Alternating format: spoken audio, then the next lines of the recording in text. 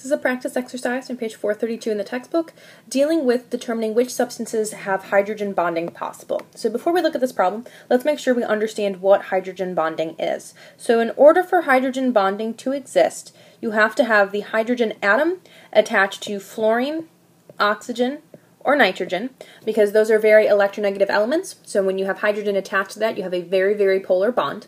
So you actually have to have the hydrogen attached to those, and you also have to have a lone pair or a non-bonding pair of electrons available on a fluorine, oxygen, or nitrogen atom. So if you're doing your bonding between molecules of the same substance, as long as you have the hydrogen attached to fluorine, hydrogen attached to oxygen, or hydrogen attached to nitrogen, you're going to have that lone pair or non-bonding electron pair available on the fluorine, oxygen, or nitrogen of a separate molecule. So really all we're looking for is a hydrogen atom attached to fluorine, oxygen, or nitrogen.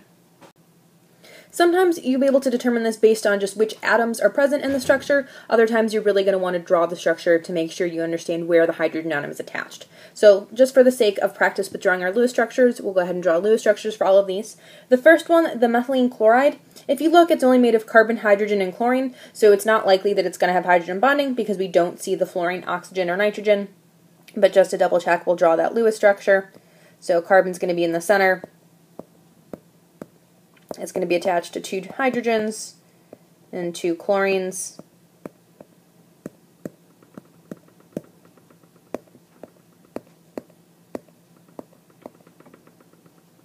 And you can see that we've used 20 valence electrons in drawing that Lewis structure, and that makes sense based on the 4 valence electrons from the carbon, the 2 from each hydrogen, and then 7 from each chlorine. So that is the correct Lewis structure for methylene chloride, and you can see that there are hydrogen atoms there, but they are not bonded to fluorine, oxygen, and nitrogen, so this cannot exhibit significant hydrogen bonding. And we're going to see something similar with the phosphine.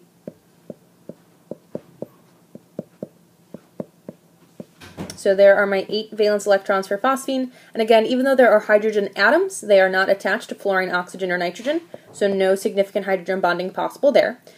Next one is going to be hydrogen peroxide, and they're telling us how this is bonded, HOOH, so hydrogen attached to oxygen, attached to oxygen, attached to hydrogen. So if we look, we know that we've got 14 valence electrons.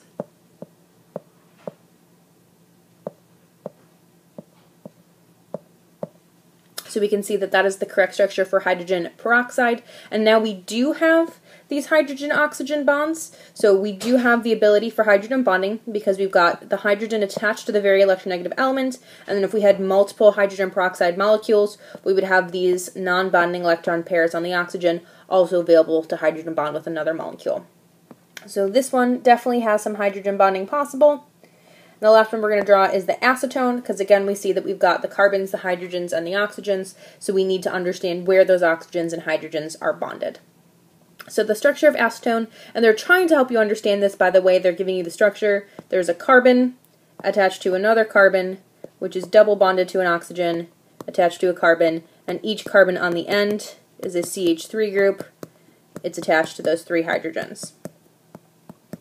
So if we look at the bonding in acetone, we can see that there are hydrogen atoms, but since they are bonded to the carbon atom, this does not exhibit hydrogen bonding. So because this hydrogen is not attached to a very electronegative element, the acetone will not exhibit hydrogen bonding interactions. So the best answer we have here is that the hydrogen peroxide does, and again that's because in this case the hydrogen is attached to that very electronegative oxygen.